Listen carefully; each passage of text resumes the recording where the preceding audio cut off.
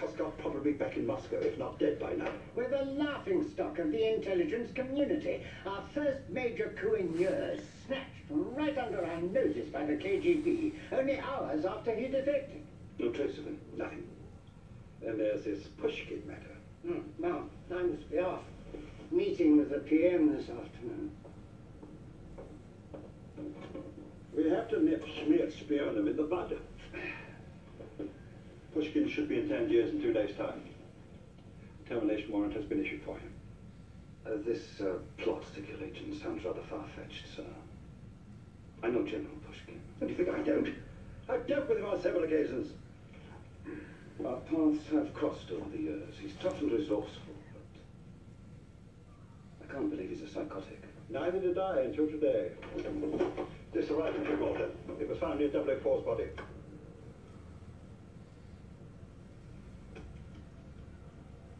Your name is on Pushkin's list too, 007.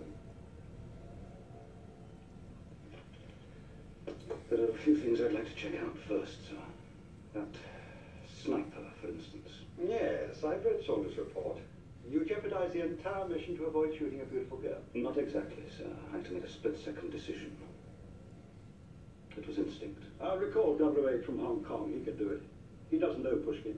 He follows orders, not instincts. You can take a fortnight's leave. No. Sir.